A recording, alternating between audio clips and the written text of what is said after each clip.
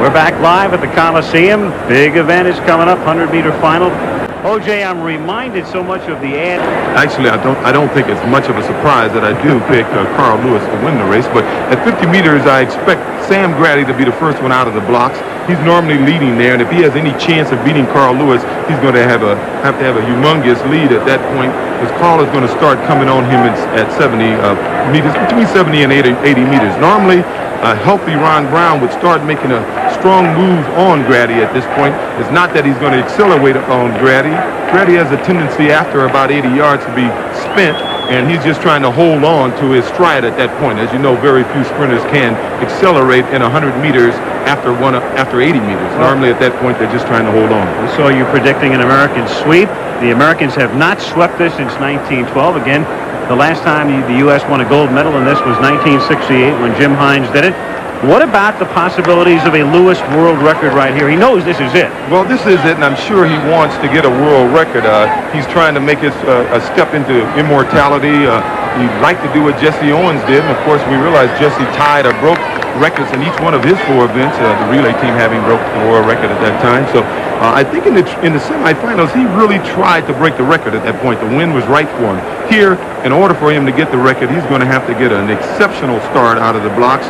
Thus far in these Olympic Games, he hasn't had a good start. He's gotten out okay in the semifinals, but and he pulled on the field at that point, but he never had the start it's going to take for him to break a world record. There, Jim Hines, 9.95 at altitude. Bob Hayes in 1964 set at that point what was the Olympic mark, 10 flat. Armin Harry of West Germany at 10.2 back in 60.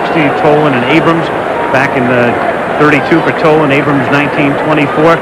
This is an event in which for a couple of years now, people have been looking ahead saying, well, this is where Carl Lewis can win the first of 4 gold medals, and this would be, in the opinion of many, the one spot where Carl would be most vulnerable. That's a good point, too. As Dwight just mentioned, he is moving in the same direction as the men in the 100. So here we go.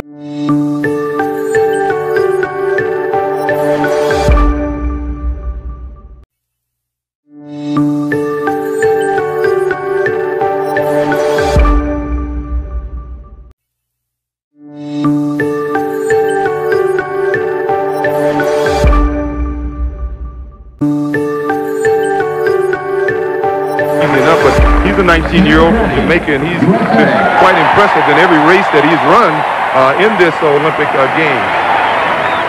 His parents, Bill and Evelyn Lewis. Normally opposing coaches, high school coaches. Carl with his sister Carol also, who will be in the women's long jump competition. So the moment is at hand, and there's the introduction for him. 90,000 throats roaring in unison. Family are proud of him. Carl Lewis, drafted by the Dallas Cowboys and the Chicago Bulls of the basketball NBA. Says he's not going to anyone because the Warriors are, he's fans, I guess, of the Warriors and of the Philadelphia Eagles.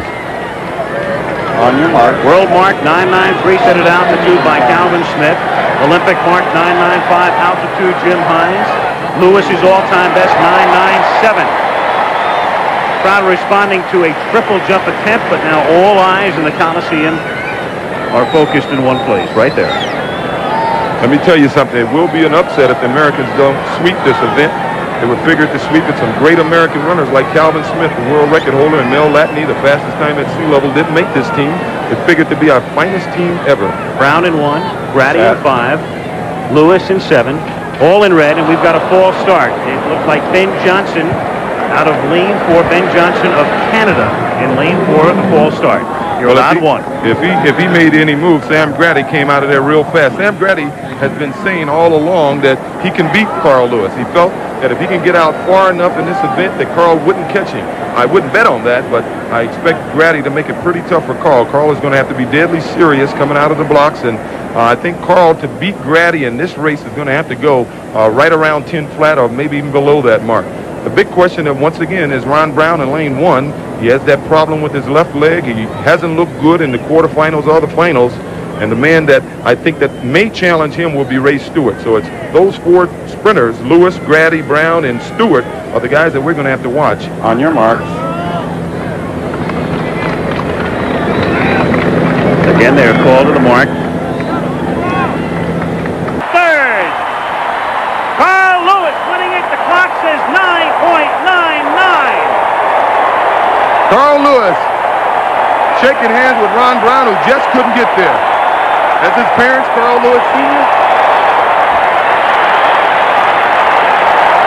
Carl Lewis doing it. 9.99 with an oversized American flag and 90,000 ringing in his ears on the track right now. So he has his first goal. And he owns the Coliseum at this moment. Carl Lewis. The win was under the allowable, so his time is legal. It's not, unofficially, it's not an Olympic record. Let's take a look at him coming out of the block. There he is.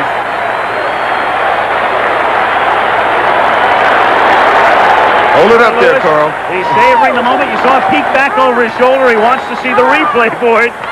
He wants to see the finish of the race again. There he is looking back. He was looking back at the replay, which in prototypical Lewis fashion, there it is up on the board right now. What the folks in the Coliseum are seeing. Close for 50 meters. You called it, OJ. Very close. Started to stretch. Saksikan terus Tengkorak Sports